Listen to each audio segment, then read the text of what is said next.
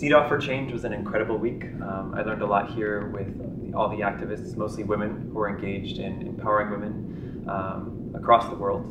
It was a wonderful learning experience. And for me, the trick now is learning how to utilize this very important international legal instrument that very few people know about in reality, in real life. So I'm currently working for TROCR, which is an international aid and development organization.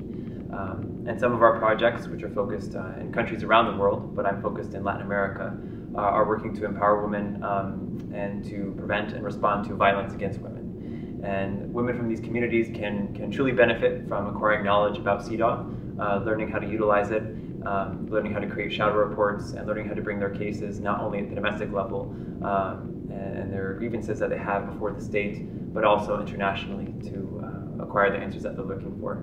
So I'm excited to share this tool with staff in my organization, as well as the women beneficiaries and male beneficiaries who can benefit from its utilization.